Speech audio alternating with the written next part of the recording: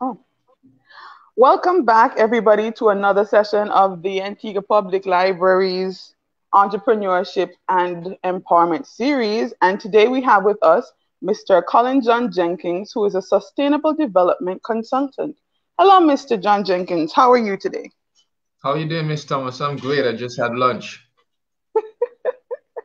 I'm glad you got the opportunity to have lunch. I know that this generally takes up most people's lunch hour, and Uh-huh. I'm glad that you were able to fit us in because I can see from your resume you are a very busy man. Yes, I try to be. The devil find things for idle hands to do. Well, as I tell the students all the time, if you don't make anything, you make mischief. So Yeah, definitely. I guess that works out. So you are an architect by training. How did you get into architecture? But first, what is architecture? Essentially, architecture is the design of spaces and buildings that we use and occupy.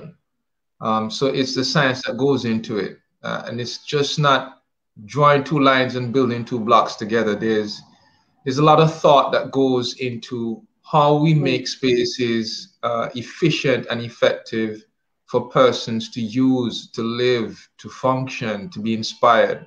When you think about it, going right back to Egypt, all that is architecture. So there's always been true. a consciousness and a reflection of human society and its development and its intellect over time. I got into architecture quite interestingly because at first I wanted to be a scientist growing up. I used to experiment a Mm, lot with different animals and chemicals, and always had this fondness for science. But I also liked art as well too. Somewhere mm, along the line, I realized that being a scientist may not necessarily pay the bills as much as I would like in Antigua and Barbuda. mm. So I switched to something else that I had enjoyed and was curious and inquisitive about. That is how buildings work, how they function, why some places capture the imaginations the way they do. And I got into architecture, which seemed to be more of an efficient way to go, economically speaking, later on in life. Nice. I mean, when we think of architecture, most people will think of, grand museums and, you know, Roman architecture and all of these things. If we think of architecture at all, I don't think very many people consider just our buildings that we live in as a part of architecture. I guess Mhm. that's probably because most persons would be thinking architecture is they're like styles of architecture. If you Mhm. could sum up Antigua's architectural style, what would it be? There are three predominant styles that makes Antigua unique, and it had to do, of course, with how we developed and due to our colonial masters. So there's Victorian, Georgian, and naval architecture. The naval architecture you tend to see around the different shorelines and some of the areas like English Harbor and Shirley Heights Hmm. and Fort James, where there was The a forts, basically. yeah, there was a defense Mm. strategy along the lines of protecting Antigua, which its resource, of course, it was very valuable back then, and the amount of inlets and ports that we had. So there was a military fortifications, and they came along from our colonizers, which were like Europe, primarily the UK. And Mm. then, of course, we captured a lot of their styles too. So the Georgian and Victorian, you'd see them in St. John's with the triple roof being very prominent. Um, Mm. Triple gable, like they look like A's like this, three of them, Uh-huh. right? Hmm. And then we Yeah, have yeah. the Georgian when you're talking about the other styles in relation to the hip roofs that you see with the extended patios and so on. So we generally get our styles from our colonial masters. We didn't bring over our architecture from Africa, unfortunately, because you know how terrible that story was. Hmm. So those are generally our three styles. And of course, as time would have gone on, there were certain influences that then change how Hmm. architecture was understood and interpreted. Mhm. Cool. So once you would have decided, okay, architecture it is, what school did you decide on when you were picking, and how long did that take to become certified? Okay. When I made a decision to look into architecture seriously was when I was in secondary school. So by the time I Oh, got to third form, I had made a decision that that's where I was going. So nice. I did CXCs to match the sort of subjects that I think I was going to need, the science subjects, the technical and building technology. I went to Artist Comprehensive School. Oh, From there, nice. the architectural school scholarships weren't really that prominent because you're talking Mm, about 1997. Yes, I'm kind of old. Um, and I decided to not go to state college, actually. I mm, spent 3 years in Antigua and Barbuda, Defense Force, working to gain some income and save that so I could pay tuition to go to college, maybe Jamaica or maybe Trinidad or somewhere in the mm, United States. And it so happened that the luck would have it, the Cuban scholarship had opened up, and I applied, and then I left from Defense Force and went to Cuba to study architecture. I was there for 6 years. So the first year, you basically do A levels in Spanish, so they get you mm, oriented with the language and the intensity, and then you mhm, move on from there to do 5 year of your career, which is a professional degree. Um, mm. yeah, so that is exactly what happened. But interestingly enough, architecture is the only career in Cuba that you have to do an entrance exam for. So they have cybernetics, informatics, pure math, civil engineering, structural engineering, mechanical Wow. engineering, psychology, law, sports, pharmacy, medicine, you name it. Because Cuba is big on education, eh? It's one of the highest Yeah. literacy, right? So literacy in Cuba is can't even talk about that. And Mhm. but architecture is the only subject of a career path that you have to do an entrance exam for. What And were in the they testing for? they test your aptitude for the subject. You have to Mm, remember, and I don't think we pay a lot of importance to it here. mm, You have to remember that these people who are architects, they are essentially the painters of the canvas of how society looks and feels. So if you have persons yes. who are poor at designing, it's reflected in the structures, the infrastructure, the buildings. You see it. And Mm-hmm. it has nothing to do with the size of the country. Eh? The actual land area of the country, no, because you have places that like Singapore that's different than us. Mm-hmm. Economics has a lot to do with it, but the creativity and the appreciation for that goes a long way. So with this entrance exam, they give you 4 hours, and the teacher came in the classroom, very interesting story. And of course, all of this is in Spanish, no English whatsoever.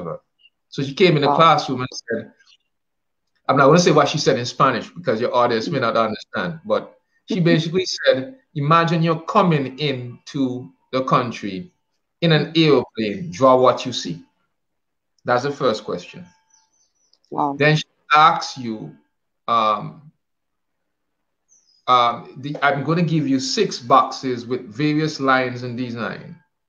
Create something using these lines to then finish and make a pattern that's related to architecture. So you might see an S like that, or 2 lines Mm. that cross like you have to take those lines and then finish something up. And then without us knowing, she walked out to the classroom and then came back in. And when she came back in, she said, there was a chair right where I was. I Mm. want you to draw the chair. And the chair, she took it outside. Whoa. But it's only when she came back in, she told us that the chair that I took outside, draw it in its position. And so they test Wow. to see if you have the ability to see things created before you even start creating it. So you have to have Mm. foresight. Good architects are philosophers, they're big on sociology, and they have foresight. So that was the extent of the exam. So if you fail the exam, you're not admitted to the program. You have to do civil engineering instead, or mechanical or industrial engineering, but you're not admitted to architecture. How is civil engineering related to architecture? That's a great question. So I'll use an example of the human anatomy.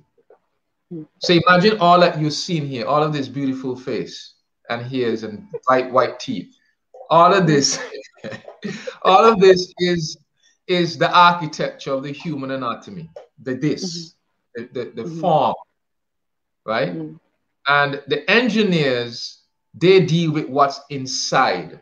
So the bone Oh. structures, the symmetry of where your joints are, the articulations. So they deal with the bone structure, we deal with the outer appearance in the flesh. So we may Mm. have this, okay, this is what I like to look like, and they Mm. say, okay, this is how you accomplish it physically on the Mm. internal side.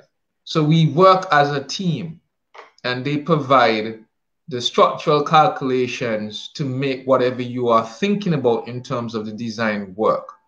Because you don't Mm. always design something that works. And at times That's they have true. to sort of bring it in to say, look, it's hanging off too far, it will break Mm. unless we do X, Yeah. Y, and Z. Right. So it's a complete package. And I use the human body as a great example a lot because the civil and structural engineers deal with the structural integrity and Mm. resistance of the body to support its stresses. But they Mhm. have other sorts of engineers too, the mechanical, the electrical, the plumbers, and so on. Mhm. And they deal now with your circulation systems, the waste systems, your Mm. purification system. So when you think about the human body, that is why Mm. they like to say architecture itself is a reflection of the natural environment, right? Because Mhm. the buildings in them have to function as such. They just can't move like that, but they function in the same way. True. So basically you are giving form over their function. It, in a way, yes, because we also design with function in mind. Mm. Form and function. There's always a debate among architects with form and function. But in terms of function, the engineers ensure that function you're thinking about works. Mhm. Yeah. Because I see you talk about green design and wellness design. So that's a part of the whole function within the creation of the form. Yes, but that is not something that is automatically applied to architecture because these are now Mm. specific areas that you can get into. Some architects, they are big on landscaping. Some Mm. are more modernist. Some are more structurally oriented. The whole aspect of sustainable approach. That was Mm. something that I got curious and passionate about over the years. So I complemented my degree programs with that accreditation. Okay, cool. So how does the design of the building really affect you? Because you don't really think about it a lot, I suppose, as most persons. But I mean, when you are inside of a building, all of these things come together to determine how you feel when you're in there, how Hmm. easy it is to keep it hot, how easy it is to keep it cold, whether you Hmm. have good airflow going through. Because I can think of some buildings that I've been into and I felt like I was suffocating. Yeah, yeah. And so I suppose that is a very important part, how good do people feel inside of these buildings? Are these buildings creating issues for persons' individual health? And also, how is my construction impacting the nature around the area that I am building in? It How sounds like important. I'm interviewing you. I'm a librarian. I like to read. And recently I decided I'm going to build my own home, which is, it was fun because I like to be very hands-on. So I like to know, what I expected. So I went to a draftsman. Basically, I said to him, listen, this is what I want. I already drew it. I'm like, this is what I want. I just need you to make it legal. And he looked at me and he's like, why have you done this? But I had to think about it because I know the area. I know what it's like when heavy rain falls. So I had to Uh-huh. tell him all, I told him all of these things because in my mind, constructing all of these things need to be born out in design, Mhm. because I had a friend who told me, he's an engineer. He's like, oh, you have to get soil tests and all of these things, which I still haven't, I don't even know how all of that goes. I just went, this is what I want to have done and this is what we're doing. But do you find that locals, as they're constructing things, really bear these things in mind? Are they thinking, I need my house to make a statement, or I need for it to fit into the environment? Or are they just like, I need 4 bedrooms, 2 bathrooms, and whatever you do, it works? It's an What do, interesting question. what are we Uh, like as a people? I would definitely say that the career needs more awareness. It Mm, does. We tend to think of things job budget driven and nothing else, mhm, on the immediate side. And long term, we then understand that perhaps we didn't make the best decisions that we should have. mm, You made some comments earlier, which I think hit the spot. mm, You can have the same size room and have many different variations. And when you step in the room, you have certain sentiments and feelings and emotions that are provoked because of that. So mhm, that is why, for example, the height of the rooms is important depending on what you're doing, the mhm, geometry of the room, the contents of the room and how they're oriented, even the colors and the lighting is, the lighting is a big deal because you're an animal that is guided or governed by something they call circadian rhythms. And mhm, circadian rhythms really is a regulation of human function and performance based on lighting. mhm, So, and lighting that has to do with when you rest, when you work, when you're working, when are you optimum, peak hours for certain things. So we bear all of these things in mind. The regular person may not understand it. Of course, 5 years of study just to get it mhm, is quite some time to put on a lot of information when you think about it. mhm, So we have to sensitize persons. You would know, you sometimes you're driving on the road and you can say, that house, that looks like an architect did that house. Because yeah. there's something that tells you a lot of thought went into it. It's different. It seems pure, to use a word. Mhm, And so you realize that there's a difference with how it's approached. And it even more comes home when you travel.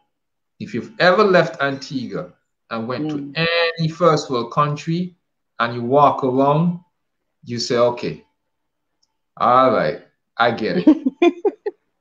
And then you come Yeah, back home, you're like, okay. But yeah. I will say, I think the challenge is a lot persons, and rightly so. I understand. Don't get me wrong. I understand. Persons Mm, may think twice about paying an architect to do something that they think is small, mm, and they go to other persons who are less expensive. It does not take away from that person who's less expensive.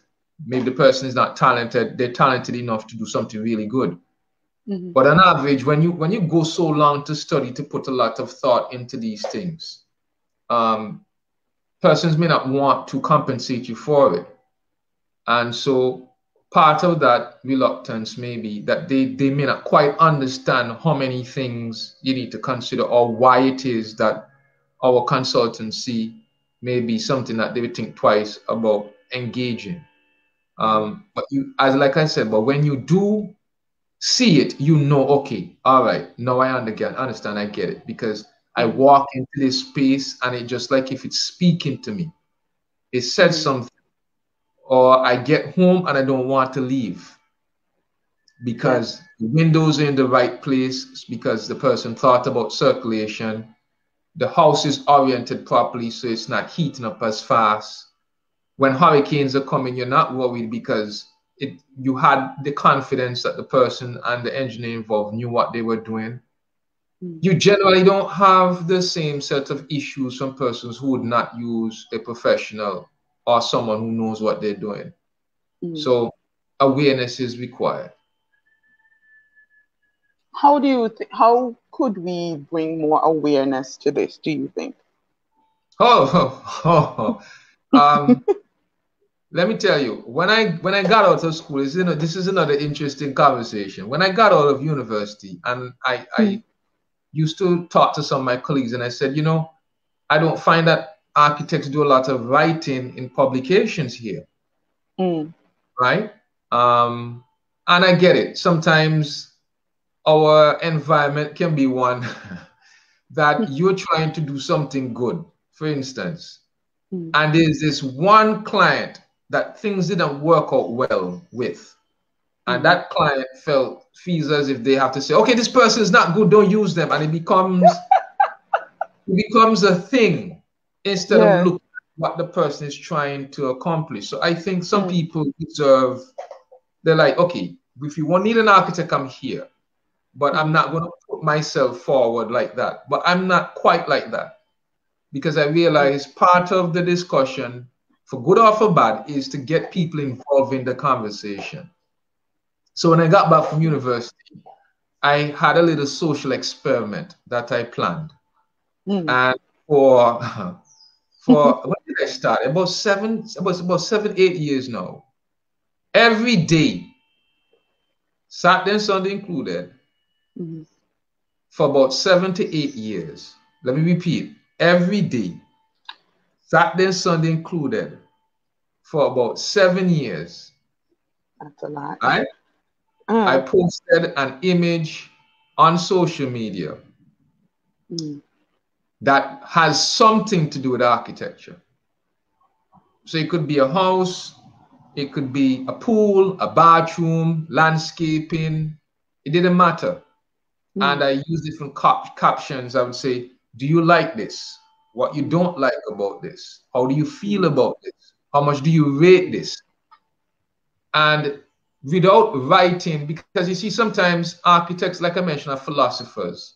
So when they start getting into form and functions and understanding the symmetric areas that you have to consider in the facade and having the French influence or neoclassic, you start to lose people. Because who knows what neoclassical means? Right. So I did a different approach by just showing people images, that because people respond to images. True. And over the years, I have personally found that people became more aware as to what to expect. So, and also what you want, because sometimes you don't know what you want until you see somebody else with it. I mean, how many times have you gone to a restaurant and somebody else's food come out and you go, crap, I should have ordered that. Yeah, I've gotten that.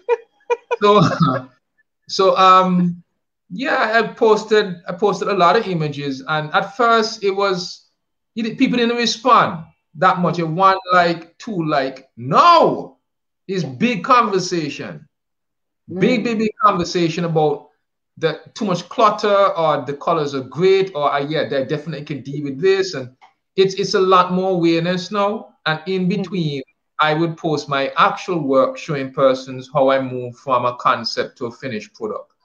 So I think there's a lot more awareness now, because there's a lot more people interconnected by social media. And I just don't use Facebook alone.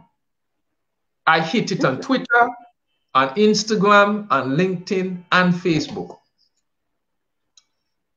All four. So I bombard my page with works. And I like I said, eventually people got it.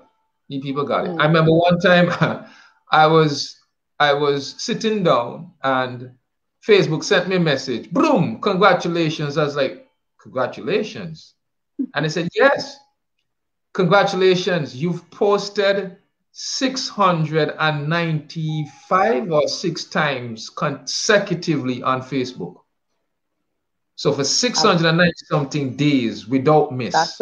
That's a lot. Yeah. I tend to be a person that's very determined.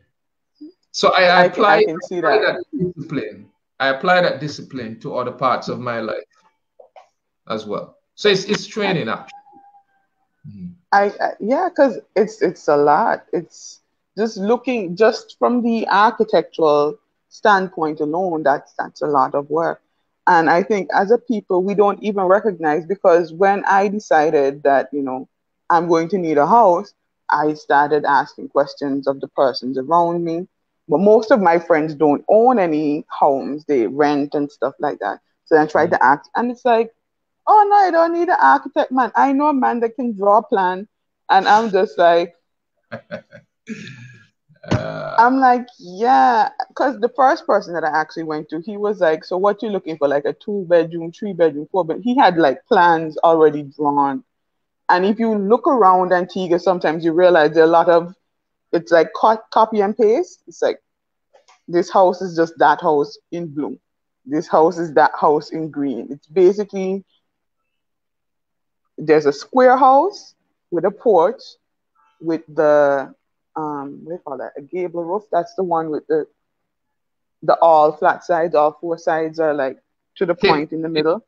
hip, The hip hip. roof, right. So you have that, you have the rectangle with the one in front, with the porch off to the side, and then you have the house that is, somebody got artistic and they make a little design on the front gallery. But basically, as you're looking around, that's what you're seeing. This is the house, the template that I have noted around the place.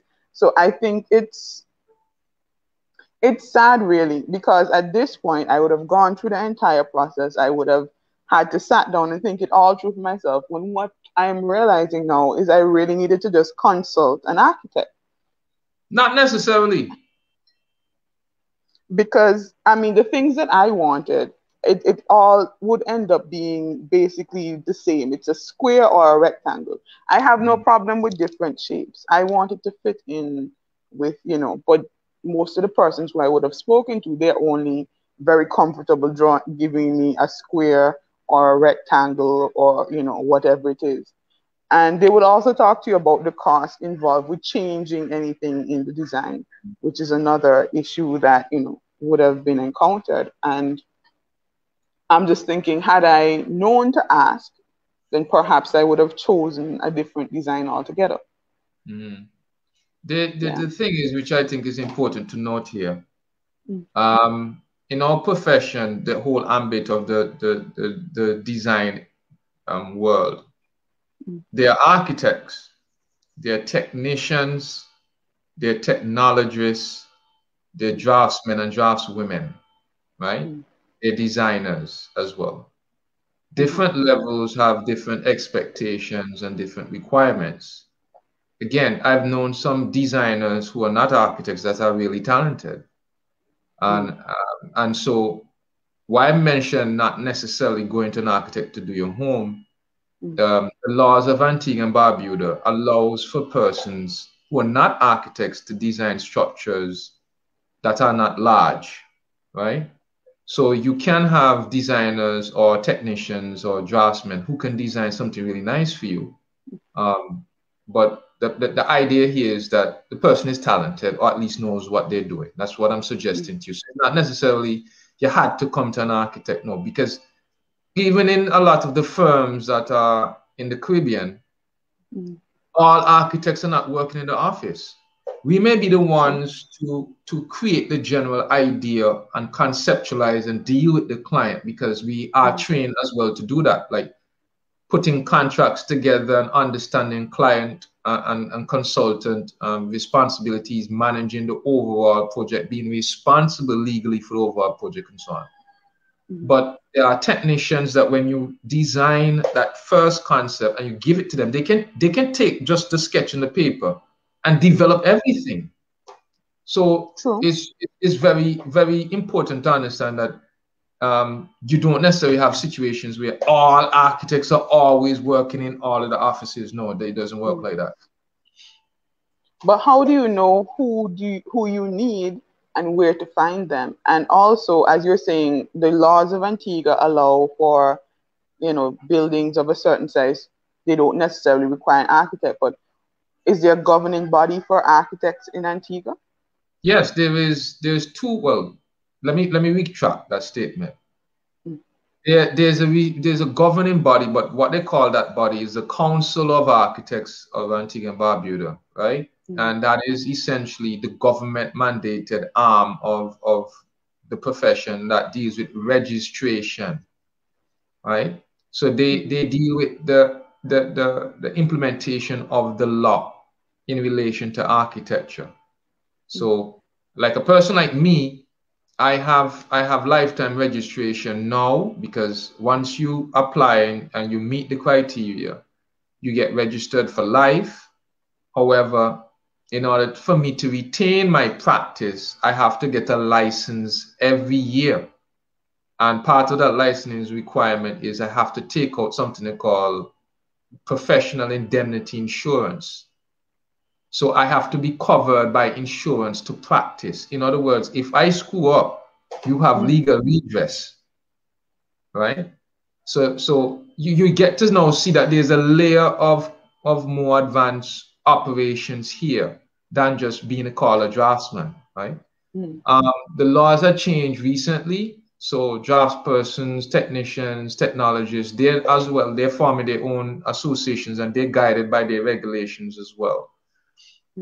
So there's the Council of Architects, and then there's an Institute of Architects, which deals like the promotion of the profession, continual education, awareness, and so on. So it's almost like you have a legal body that certifies persons, regulate like license, and they have the association that deals with regular functions and events and training and such. And so I don't think it's that much different with other professions, you know, like the bar registers, people are called to the bar to become attorneys.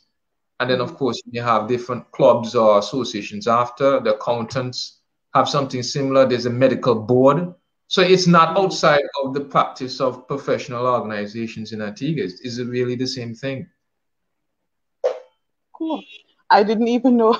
I didn't know they existed, actually. Because I mean, there's so many things that happen in the Caribbean, in the islands, in the region that you don't have any knowledge of. If you're not really interested and you're not paying attention, many things will miss you. And as we're having this conversation, I'm realizing that I need to create a resource guide for the library as it pertains to architecture, because we don't have one telling you where to go and what you need to know and who you can get information from and things like that. There's a website for the Council of Architects as well. They have a website. The Institute has a website. Okay. The Institute has a website. I'll get that information from you and try and link it below this video so that others who are looking can find it. But in addition to being an architect, I see that you're the co-founder of CJC and Associates. What's that about? CJC Plus Associates, Inc. So it's a sustainable development company, like a building development company consultancy. And when I mention building development company, I have to smile because there are 3 partners, but between the 3 partners, we cover so many ambits or arms of the profession that it's a lot. So we pretty much offer an all-inclusive consultancy package. So we offer architecture, interior designing, project management, construction management, quantity surveying, green building consultancy, well building consultancy. Yeah. As in wells for water? No, well as in, well is health you and said wellness. Well building, I'm like, we're building wells? No, health and wellness, really. For example, in recently after the whole movement with climate change, they also recognized that it was important to focus on metrics or rating systems that dealt with the interior of the buildings with particular focus for the occupants of the buildings. So they looked at 7 dimensions: lighting, fitness, comfort, mind, nutrition, and so on. So all air quality. So all these came into play. So I again, curious, went to the United States, got the training, did a very rigorous examination. So rigorous that I decided I'm not going back to do any more examinations again. But I was successful, and I became the first person in the Caribbean from Cuba to Venezuela with the accreditation. So I am quote unquote a specialist in advising persons how to look at their building in terms of health and wellness dimensions that would be important for the building occupants. And a year after, here comes COVID-19. Oh dear. Meaning that people now had to sit back and look at health and wellness in a different dimension. Yeah. Right? How many people are in a room? How does that affect airflow and air quality?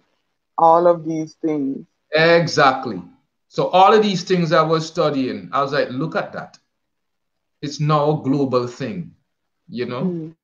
In an unfortunate way though, but that's yeah. So apart from green buildings, that became another thing. So we just added to the complement of what we have existing already. So you could once it's building, Mm.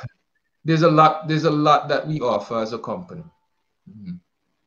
Interesting. I see you also lecture at UE, Yes, project at the management. Open Campus. Yep. Interesting. Mhm. How are you enjoying teaching that?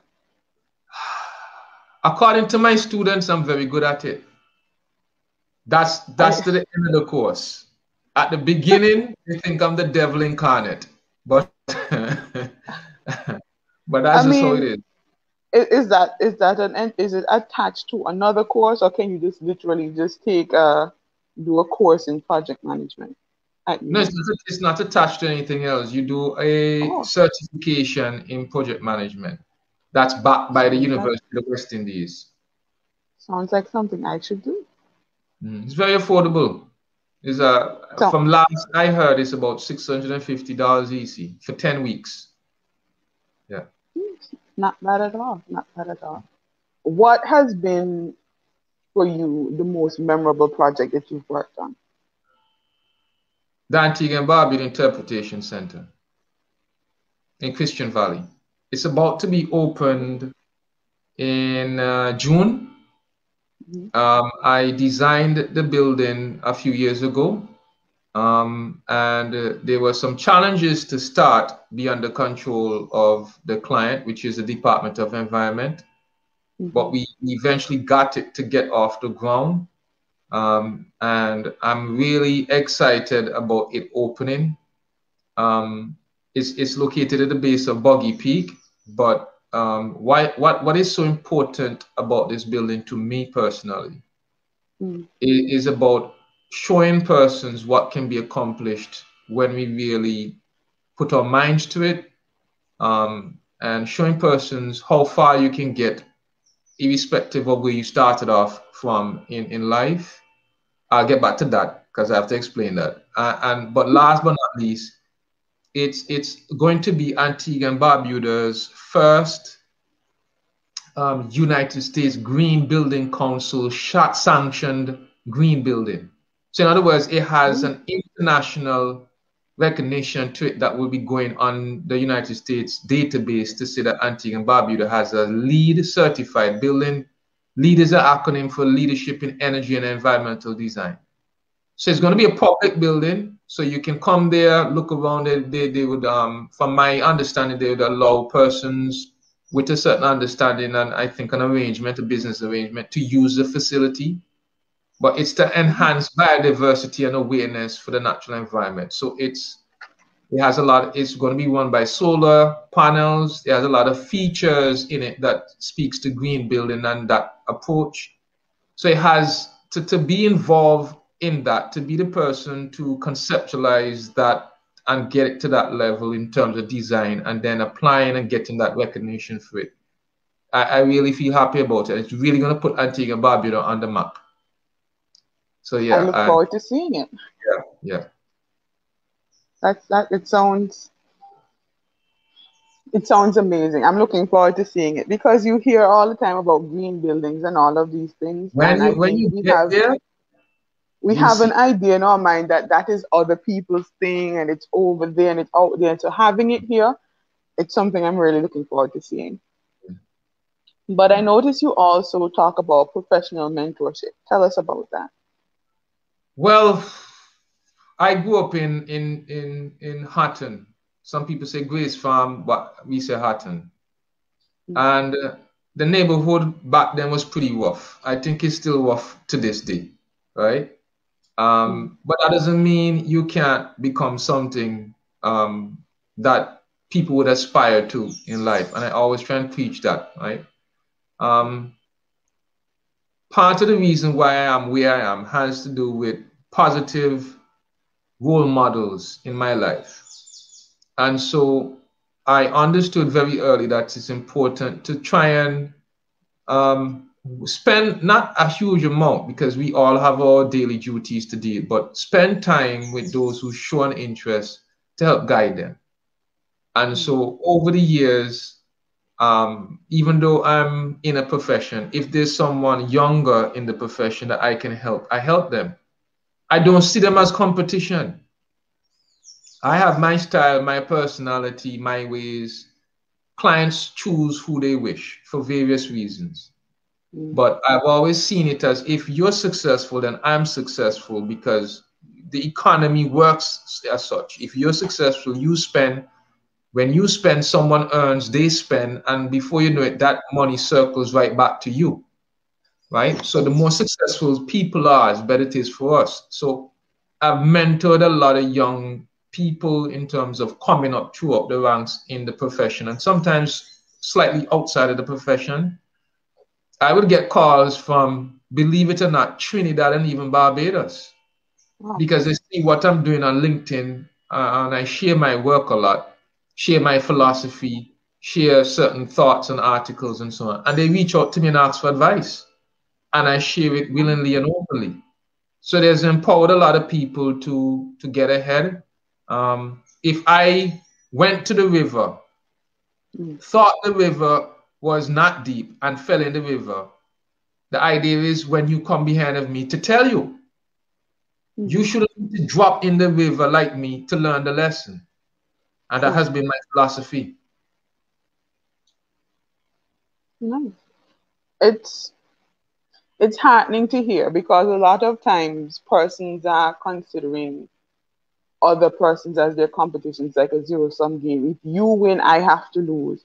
And the truth of the matter is, all of us benefit because it means that we have to compete with each other. True, but it pushes us to become better versions of ourselves and to keep up to date and keep producing a good product that everybody can benefit from. So I'm very happy to hear that you're helping future generations and other persons within your particular niche industry to find themselves, so to speak. I It's see important. also that you talk about male empowerment social work. Mhm. Is that also related to the mentorship, or is this something else altogether? And how does that look for you? So that's a funny story. I have a lot of funny stories. I have a very good friend of mine who is a Mm, feminist. Her name is Zara Ewell. mm, And is a bunch of them that I'm around. Zara Ewell, Lenisa George, Marcella Andre, Fiola Hardin, Chloe Williams. mm. Listen, maybe I should stop calling names so I don't forget any. But we've been friends, especially myself and Zara, for a very long time. And Mm, Zara is passionate about teaching, pedagogy, and feminism as well too, and mm, mentorship. She's been there for a lot of young ladies and young men in our society. mm, But particularly and unfortunately, uh, I think it was close to about 10 years ago. It was about that. mm, There were a series of rapes taking place in Antigua, and they were happening in rapid succession. It was almost like if we had a serial rapist in Antigua. So a lot mm, of women were very scared, and the the ladies came together, Zara, Tamazine, Gresham, and Lenisa. They created an organization called Women of Antigua. And they decided to put on a stage play called Vagina Monologues. And unlike the name, it was really about stories of women, or stories of women who went through things that potentially change their lives forever. Traumatic experience, issues of abuse, being a mother, single parent, harassment, you name it. And so my wife at the time became a member of the cast. So she did a particular part of it. And in helping her going to the studio ever so often, and then actually the night of the show, I sat there and I listened to the plight in a way that was delivered by performing arts. And performing arts, just like you watch a movie, can be a very powerful instrument to get a point across. And I said, you know what? I'm a man, but I feel terrible. Because I saw one common factor here is that men were at the root of it. It's not that all men are bad, you know, but what I was hearing is issues that eventually got down to how we behave as men. And there are multifaceted reasons why that is. So after that, I said, you know, in my small way, I wanted to do something. So I got the collaboration of some men that I know, some I did not know at the time, and I asked if they're interested in us doing a project. Now, my first thought was to do a version of the vagina monologues called the penis monologue. I I said, you know, that might be a little troublesome because it might be looking like we're competing. The idea is not to compete. Yes. So I left it. Come off looking tit for tat. Yeah. So I left it alone. And interestingly, the year after, someone in Trinidad did one. And they call it the same thing. So they were like, you see, you should have done it. But we instead started to look at something called International Men's Day, which is celebrated November the 9th. And it's about issues that boys and men face in society that generally gets overlooked. Homelessness, suicide rates, paternity, fatherhood, mentorship, you name it. And from since about 2012 until recently, we've been every around the period of International Men's Day, we would do things to sort of heighten the awareness as to what the day meant. And we did YouTube videos speaking. You just imagine you have 11 men in Antigua on YouTube talking about things such as men and health, men and mentorship, social misconceptions, depression. We don't generally do that here. No. We managed to we pull don't even generally do that in private, much less in public. So we pulled it off, we put it out there, and for most parts it got really good feedback. But an interesting thing happened. In the preparation leading up to the event, we decided that we're going to meet and discuss these matters by my home. So everybody was sitting in the living room and said, okay, guys, here are 10 things that, according to this article, the media glosses over when it comes to men. Which one you think you're passionate about? And we start talking. And while we're talking, guys gave personal experiences that they had that explain why it is that they're serious about this. And it became a therapy session. So over the period of months when we were doing this, because we had to really try and narrow down what we're going to say, not to have a spin-off where persons take away from, we're trying to get a mess. We want you to focus on the message and not so much the political correctness of everything we say. Try and focus on what we're trying to say here. And the message was from men to men, by men. Because you may not get the guys in a forum to sit down and talk, but if they're behind the computer or their phone, they might just listen. So we sent it out there, and it became a therapy session. And when we finished the initiative, the guys that were involved said they don't think we should stop. We should continue. So ever so often, when someone is going through some challenges, we would call everyone and we sit down and we talk about it. Now, it wasn't just me in terms of my age group and stuff like that. We had younger men. We had men that even had grandchildren. So you had some guys that are working, some are in marriage, some are divorced, some single.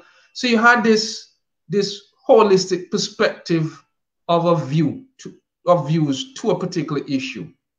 And what that offered is real feedback. So if there's an issue, you get feedback from different perspectives. So it makes you think. And I've seen men become better versions of themselves through that experience. Even me, I got something from it. And the hope was to tell people about it, not so that they come and join, but so that they replicated what we did in their sphere, in their communities, in their connections, in their networks. Because my living room is only so big. I know bigger. I feel terrible to say I've never heard of this. I know. I've never heard of this at all. I've heard about the vagina monologues, and I've heard about all of the other things that Zara and the others would have been doing, but I haven't heard of this at all for men. And I find it very interesting because a lot of times as a librarian, you meet all kinds of people from all kinds of places, and sometimes they have issues, and I find that some of them would tend to come and sit and talk to me. And some of them are guys, and I know that my view on things may be biased because I'm a woman, but I have no idea who to, send you to talk to, or if you wanted, another male's perspective on it. It never crossed my mind, and it never crossed my social media either. The videos are on YouTube on the Male Empowerment Network. So they're still there. They're about 10 videos or so. Newspapers have covered the group before. I've done a lot of interviews on ABS and Observer Radio as well. But it, like I said, it generally comes around or picks up steam around International Men's Day. But yeah, we've been around a long time. I think the first time we start talking about Men's Day was in 2012. So I guess you were just in your books, that's all. Or maybe I wasn't in the country. It's also possible I wasn't physically here at the time when it was going on. That's fine. Oh, wow. It's been a wonderful interview. It's been a long interview. Usually we're only half an hour, but it's almost been an hour, and I feel like there's so many other things that we could poke. Right? Yeah, I feel like there's so many things. I think that in particular, the male empowerment work is something that we would love to have you back to talk about again.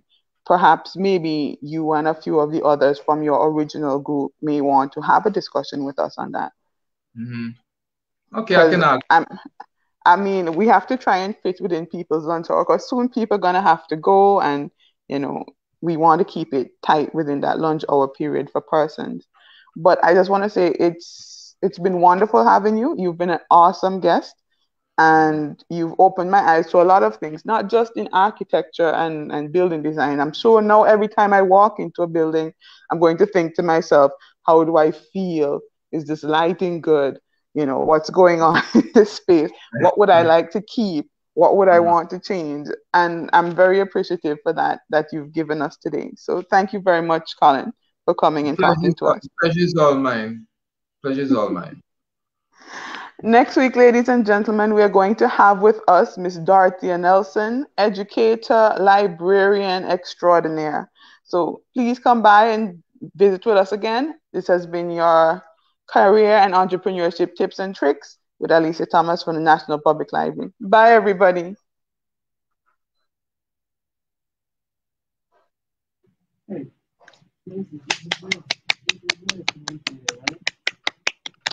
Oh, it looks like we're still live.